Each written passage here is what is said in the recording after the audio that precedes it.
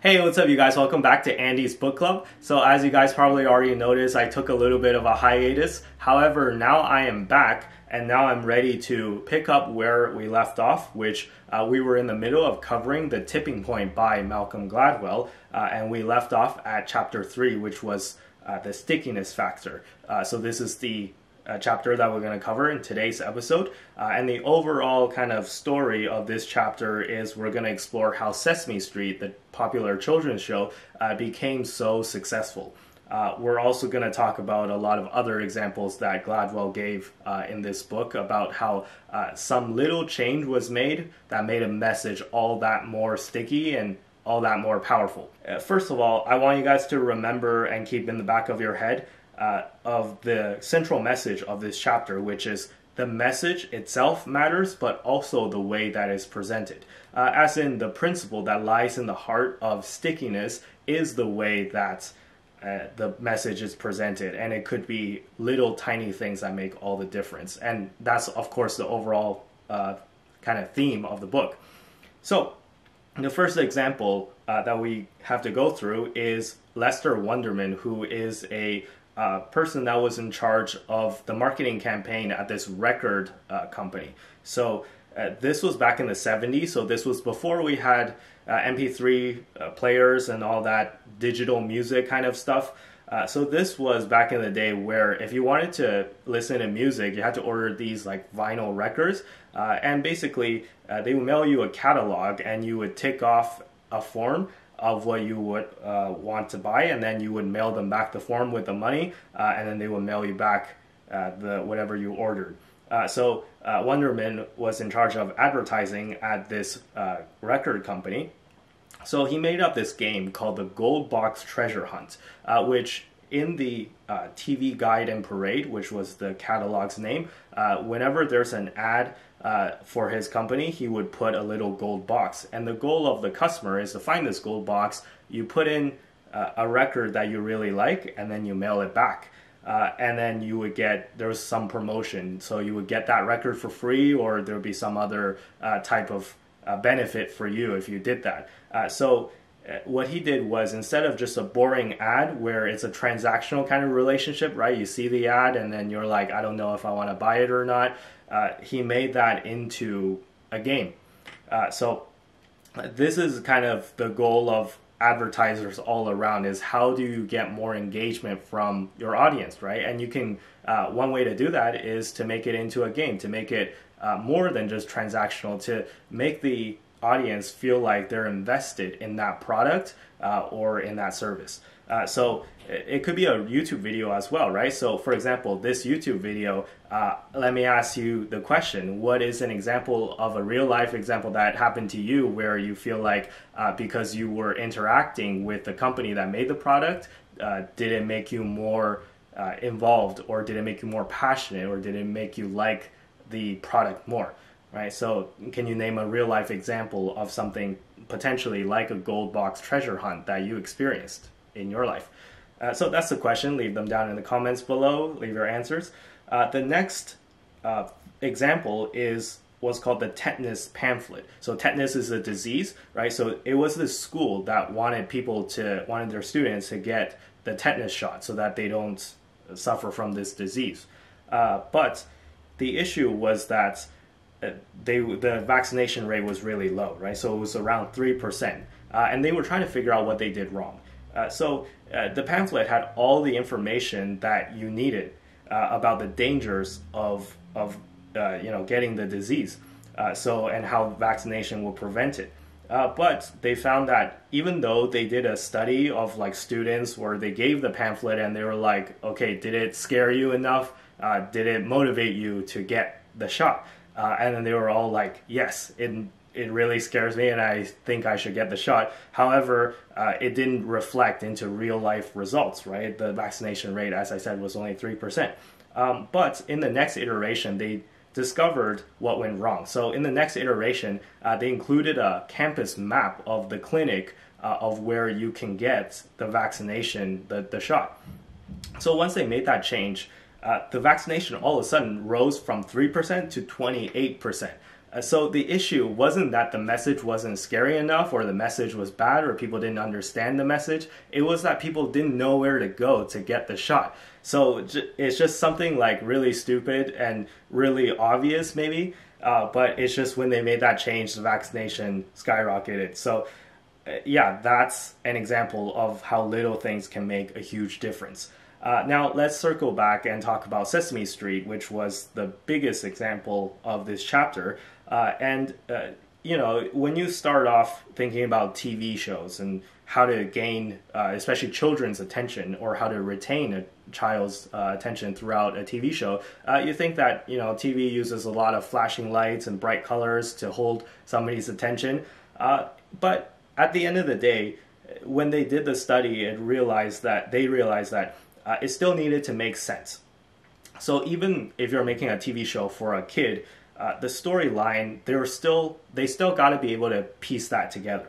So what they did for the creators of the Sesame Street show was that they made this thing called the distractor. So basically it was a slideshow that played along beside the TV.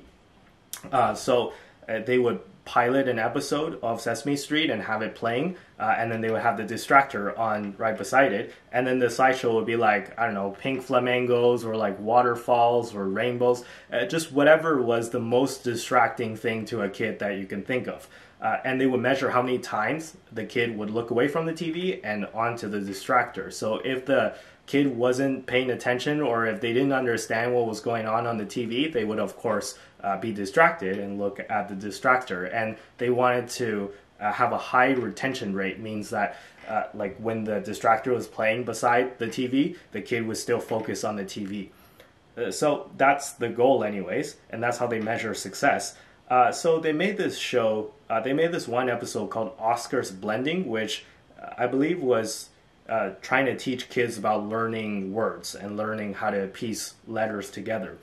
But what they discovered was that, yes, it was very good at retaining a kid's attention. So the kid was able to look at the TV and not get distracted by the slideshow that was right beside it. However, they didn't understand the message because the message itself was too complex, right? So they didn't learn how to whatever lesson that was trying to be taught, which was, you know, something about words and piecing letters together and things like that. So that's another thing that I gotta watch out for, is that if you make a message sticky, you gotta make sure that it also sticks at where you want to stick, which means that, let me phrase this a little bit better. It's like a message can be sticky in multiple ways.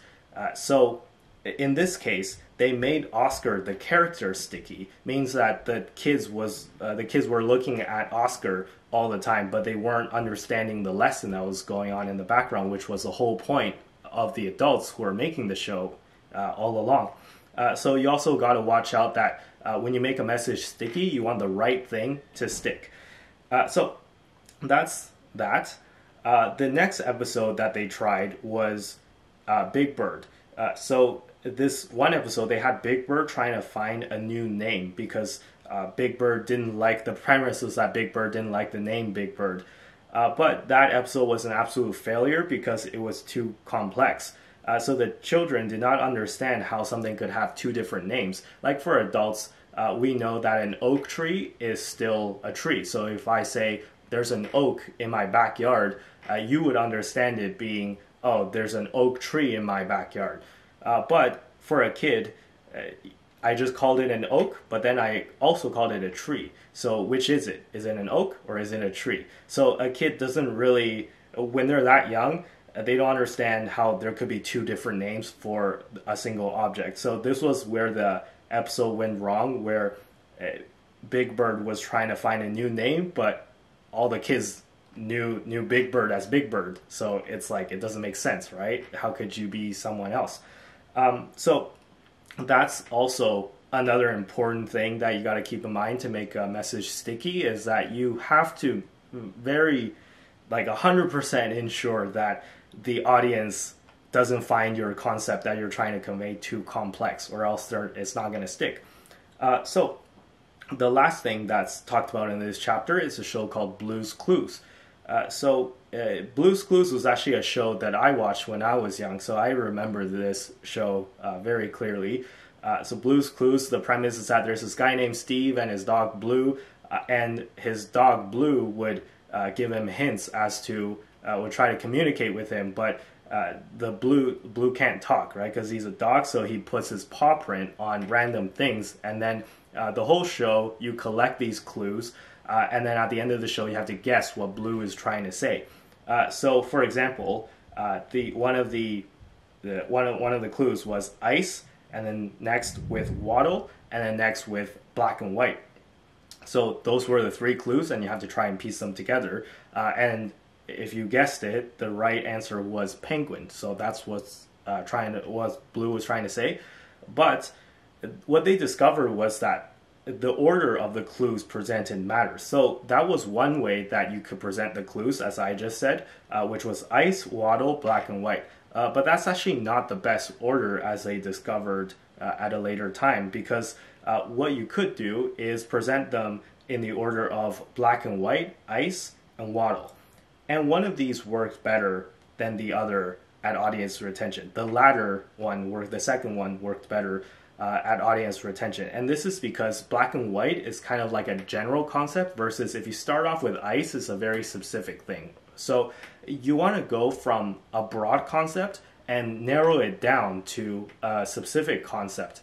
And the reason why you want to do that is you keep the suspense all the way till the end. So if you present them in a random order or in the suboptimal order, then it confuses the kids, right? So remember, we're talking about kids here. This is a kids show.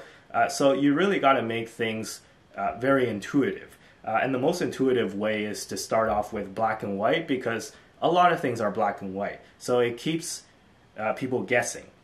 And the kids try to like narrow it down as the show goes on.